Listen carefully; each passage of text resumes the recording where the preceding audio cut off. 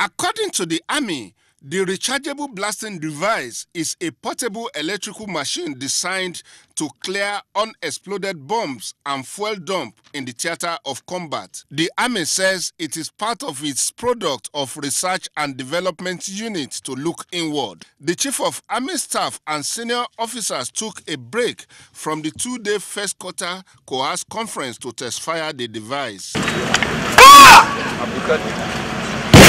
From scratch to the completion, the research lasted about 4 months. Every piece of material used here was sourced locally. Meanwhile, the Chief of Army Staff has received the delegation of the UN country representative, Fatma Samaura, on familiarization tour. We've subscribed to the UN Charter, and we will continue to ensure that the job you are doing here will also provide you the necessary support.